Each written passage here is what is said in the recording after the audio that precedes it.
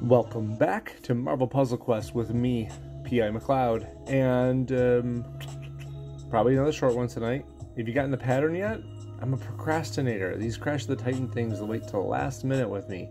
But hey, I got a whole giant playlist of, God, is it at least 100? I don't know. Hey John, what's up, buddy? Whole giant playlist of, how many is my Crash of the Titans playlist now? 146 videos in my Crash of the Titans playlist. That's crazy. Been doing this for a while. So if you ever need to look back and see what we're doing or how to do something, I've got a catalog. Anyways, we're here for that today. Crash of the Titans, not for Colleen Wing, no. Although, let's be honest, probably tomorrow we'll run her second day of Welcome to S.H.I.E.L.D. I don't see why we wouldn't. Probably in the evening, unless work is really lenient on me and I can kind of escape for like an hour, but that remains to be seen.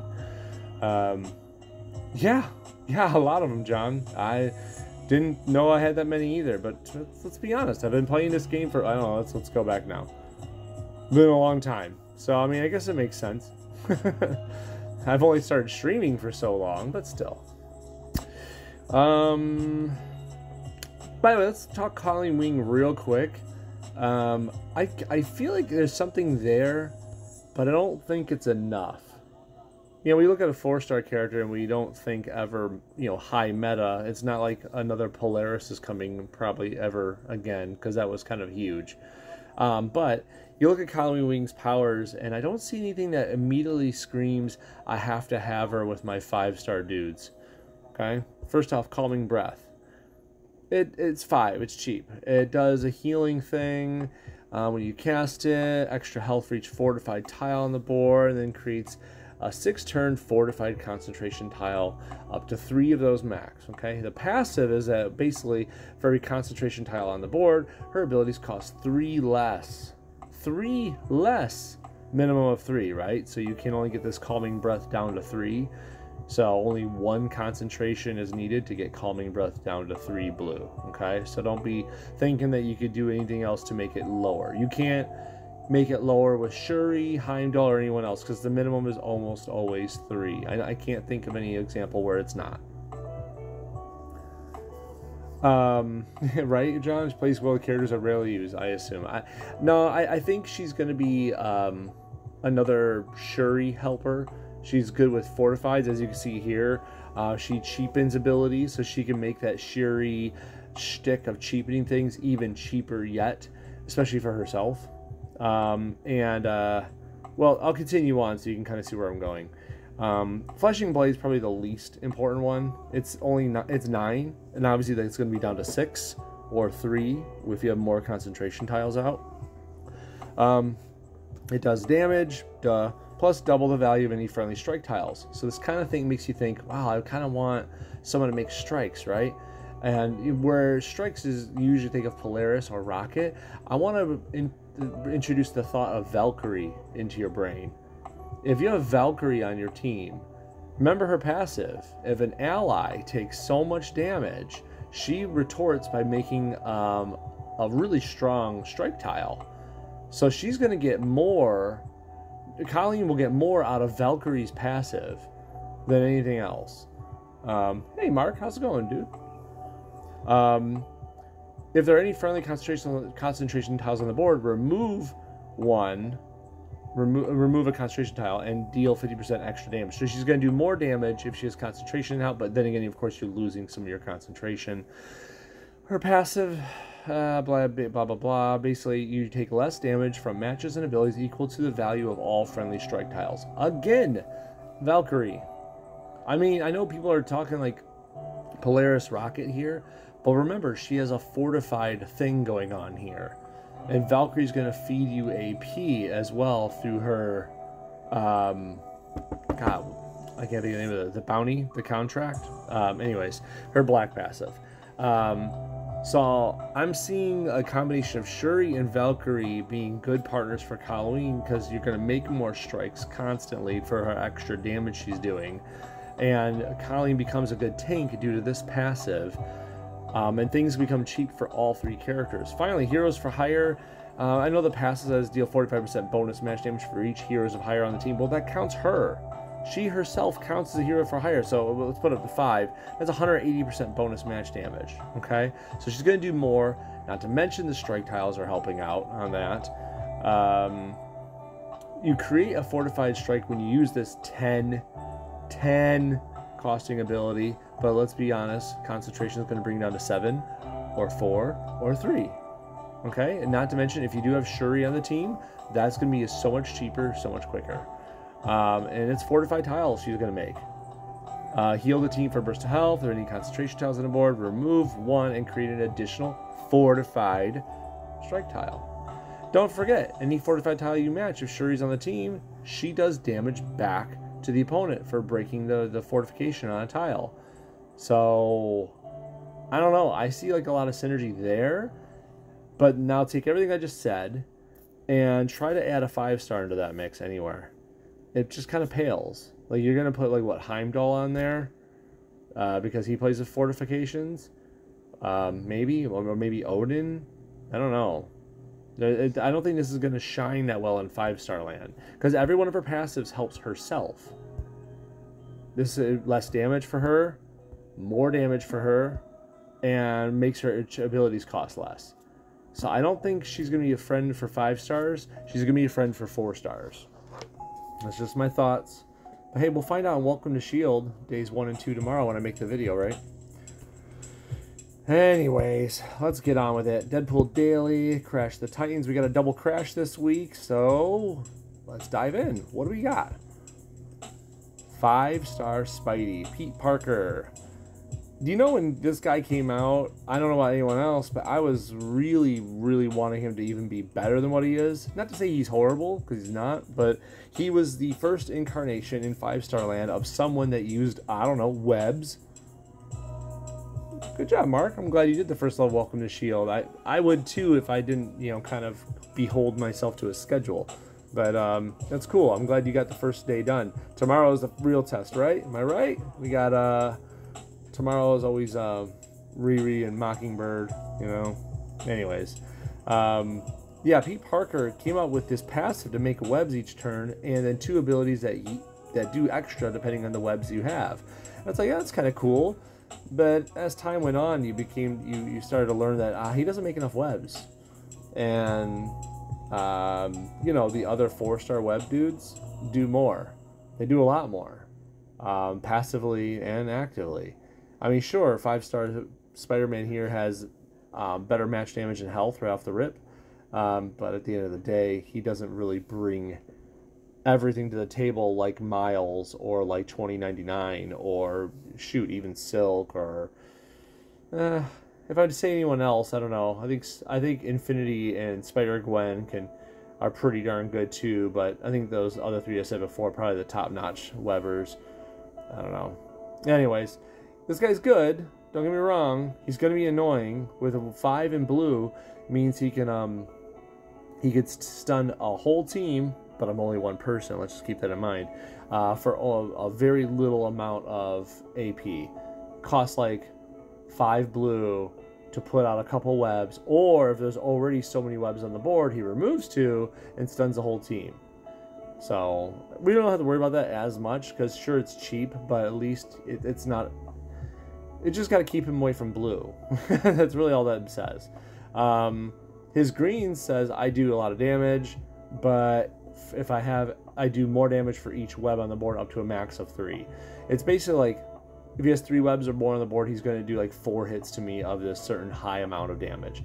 Kind of sucks, but again, if you get rid of the webs when you can, it's got no bite to it. Finally, his red is probably one of his best powers, like if we're talking pure damage, because it does like a straight amount of damage, but if there's 3 or more webs, it turns one of the webs into a crit tile. If there's 5 or more webs, it turns 2 of them into crit tiles. And let's face it, 5-star match damage with crits is pretty deadly. So now that we know what we're going against, let's see who we're using. Oh, what's up? I'm sorry, John. Yeah, Chasm for your Welcome to S.H.I.E.L.D. Good job, Mark. I'm glad you got through it. And yeah, Chasm is crazy. I'm sure he's going to be a solution for a lot of people when it comes to Welcome to Shield. Too bad I won't use him, right? you know me. I gotta try to find somewhere else unless I'm really struggling. Okay, Vulture. I like Vulture. Who doesn't like Vulture? Vulture is kind of crazy. When Vulture came onto the 4-star scene, he made everybody's head turn because, well, it wasn't like an immediate thing. It wasn't like Polaris or America Chavez where it was like immediate obvious value. But his black circling prey, it took a moment, but then everyone caught on. Like, wait a minute here. You're just saying I can spend 6 black, I'm gone for 2 turns, and then my whole team is getting 4 green, 3 blue, 2 black, and 1 red every turn? 2 turns of that? I'm making 10 AP twice? I'm making 20 total AP for 6 black? And all I need to do is make 1 more black match. Basically get 2 more black from somewhere, and I can do it again. It's basically like better than invisibility. And this is what caused a lot of people headaches when Vulture first came out. You mixed this with someone that abused green and blue powers, and he was a battery for people. Just an awesome battery. And if you do get through his friends, you still have to contest with Vulture himself, and hopefully he comes down from the sky long enough for you to beat his face in. Yeah, Vulture was a nuisance. Vulture is the entire reason Archangel's passive exists, where he automatically, pulls someone that's airborne out of the sky and stuns them and does damage and whatever. That's the whole reason Archangel's passive exists, is because of this right here. Vulture did this.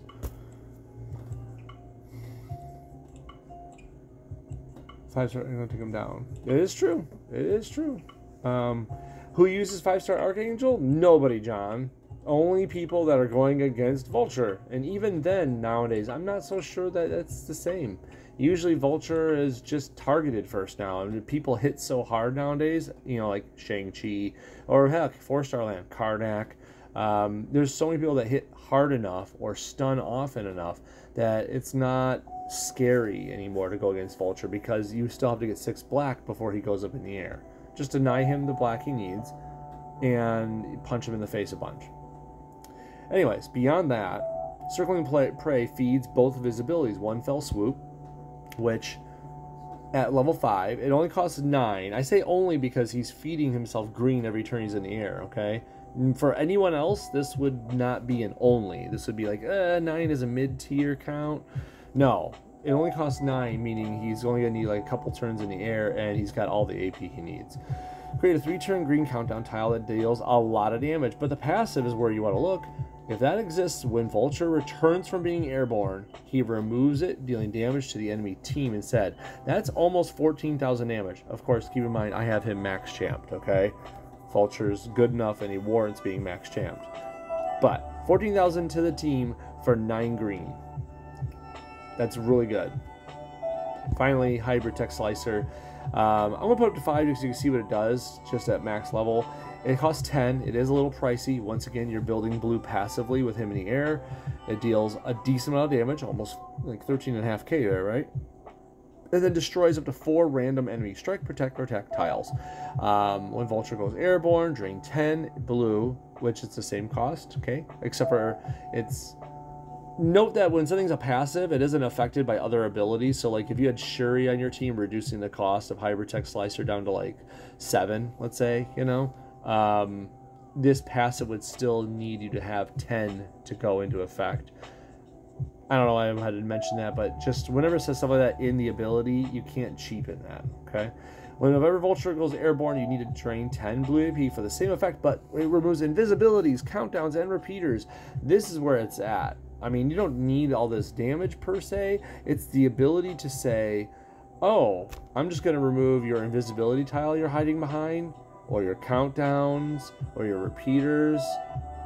I mean, we're talking about getting rid of Kitty's Circuit Breaker. We're talking about getting rid of Scarlet Witch's passives. We're talking about a lot of things. There's a lot of things you can get rid of here and make it go bye-bye. And then Vulture can continue to have his fun in the air using one fell swoop, encircling prey to keep the loop going. Vulture's a really good character. It's kind of crazy that he's not talked about more, but that just tells you how much more powerful people have become in this game. That someone like this is kind of taking a back seat to things. Anyways, enough blah blah blah, right? Let's take on Peter Parker, get off this boost, and turn on the animations, right? Someone new does damage to airborne, I think. Yes.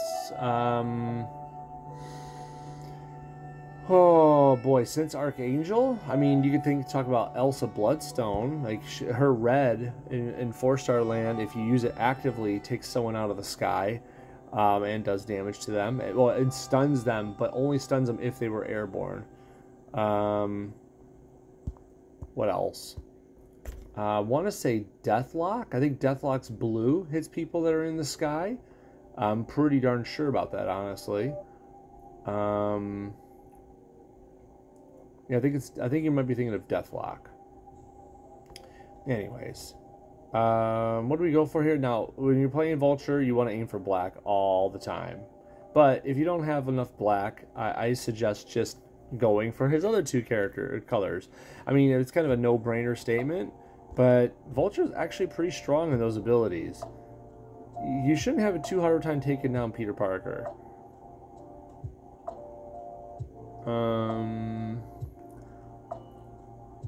I don't see anything to get me blue or black or green easily, so I'm just going to do this and kind of set myself up. See? A little three-way cascade for some black, but he's going to get some blue. I'm going to be stunned if he gets one more of those. I could match this upwards to get a horizontal, but that up above, it'll leave those blues in line for him, so I'm not going to do that. I'm going to match it vertically, and he'll still get one. See? Computer. Love it. Shouldn't have even planned that hard, huh? We know better, and we still fall for it. Okay, so the bad thing is he's going to fire stick around, but there wasn't enough webs to stun me, so he just makes a bunch more webs.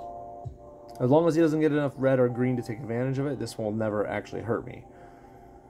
I need black, I need green, I need blue. I guess we'll match this team up to see if a blue falls. Nope. See, he's getting a red out of a cascade. It's cute, right? We'll match this green. He'll match the black. See, okay, see, he got rid of like all his webs. All his work is gone.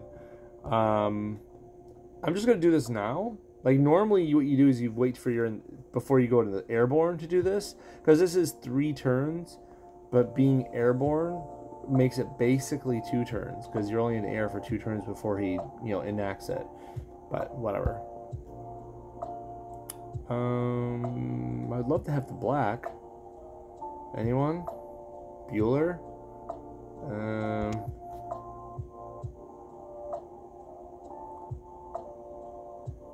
He might be able to pull off his abilities soon. And I don't think it's going to kill me or nothing. And I could check the numbers, but I kind of like the suspense.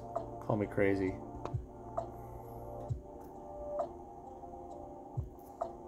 Yeah, him. What was that? Oh, I'm sorry, John. Deathlock Blue does damage, ignoring protects invisibility and airborne. Yep. Called it. There we go. I'm glad I have my brain on straight. Yeah. Let's get this, and let's say goodbye to Peter Parker next turn. And we just landed right on him. Because, Peter Parker could never get out of the way of that. Anyways. Take my legendary token. Okay, that was an easy enough fight. We had enough green to do the one fell swoop. We didn't get to go in the air at all. It's kind of a shame. But hey, maybe this fight will do it. 3-star Loki. We talked about him recently, so I'm not going to spend too much time on it, but just a real quick synopsis once again. Black costs 5, called Illusions. He shuffles the board. A bunch of tiles get shuffled, and that's it. It can cause matches and cascades to happen because of that shuffling, so it is a nice cheap ability at 5. His black basically allows him to, it's called Trickery, I want to say. It takes all enemy, strike tiles and turns them into friendly protects for him. Takes all enemy protect tiles and turns them into friendly strikes for him. So it's really annoying. It only happens at level 5 though. Like at level 4 and lower, it's like a certain number of tiles, but at 5, it's all of them. Which is, why wouldn't you have that? But his green, I think, is better at 5, but the computer here has it at 3. That one's called Mischief. If I, the player going against him, am going to make a match 4 or greater, he makes 4 countdowns that when they all go off, each of them steals 2 random AP. So that's a really good stealing ability because it's passive, and there's not a lot you can do about it. Plus, it's countdowns. Try to mix that with people that actually use countdown abilities. It's not bad. Anyways, too bad he's a glass cannon, and he's not even really a cannon. He's just glass. He doesn't have any hard-hitting abilities, but he has low hit points, a lot of support abilities. Poor Loki. Anyways, Vulture's going to go up against him. Why is this the counter? Why are we doing Vulture versus Loki? I have no clue. I can't think of the logic that the developers had in the game for this fight, but poor Loki.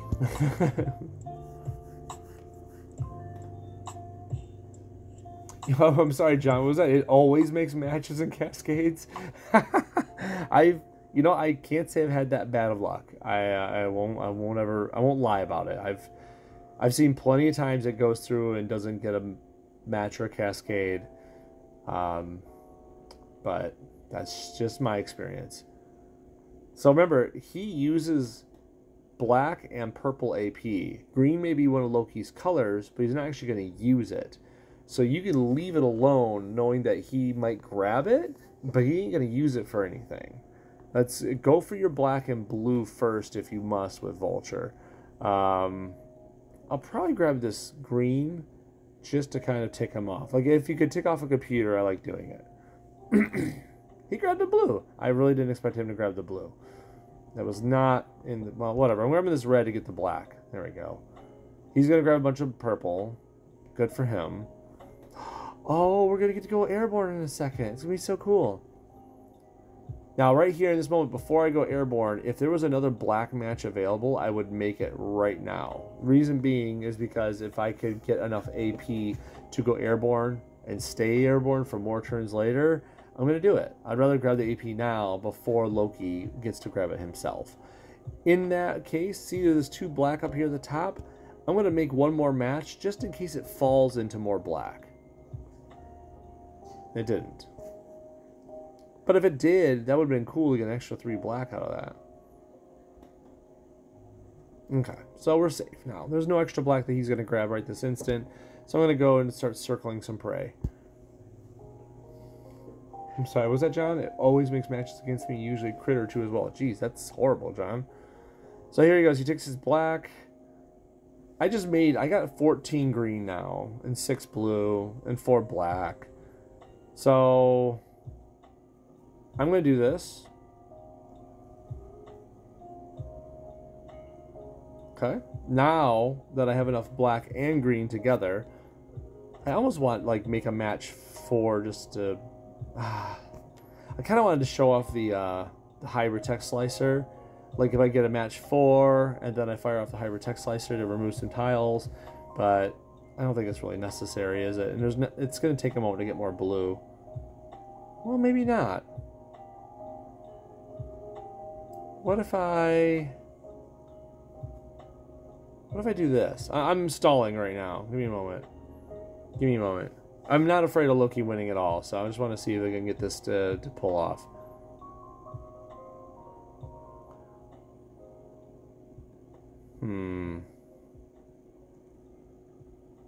So, I'm going to grab more AP, which is basically the blue. I want the blue. Okay.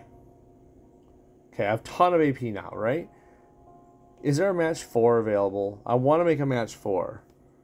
I want to make Loki do this thing, right?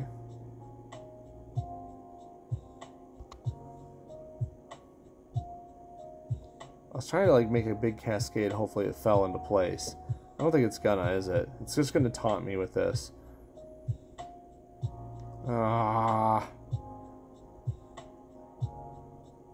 Yeah, I don't think it's gonna happen, is it? Okay, well, I could cast this blue right now. And, well, you know what? I'm gonna do it just for the animation. We're gonna do the blue. I'm going to do the green. I'm going to put on another one just in case he matches it away. Okay, so we have 2 greens. We have an insurance policy out there. Then we're going to fly.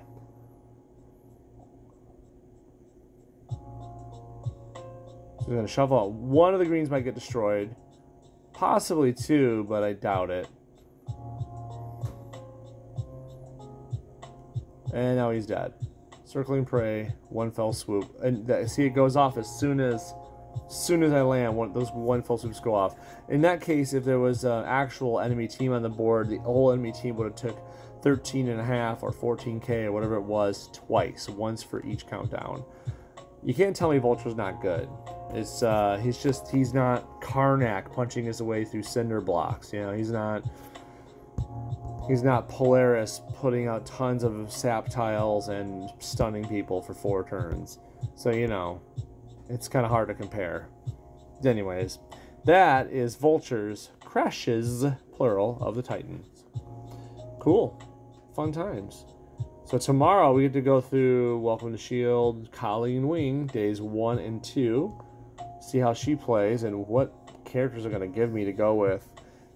I can't wait to find out for myself, but hey, that's half the fun. Anyways, that's it for me for now. Thank you very much for tuning in, guys. I appreciate it, John and Mark, and I will see you guys tomorrow, right? Hopefully. Okay? Talk to you guys later.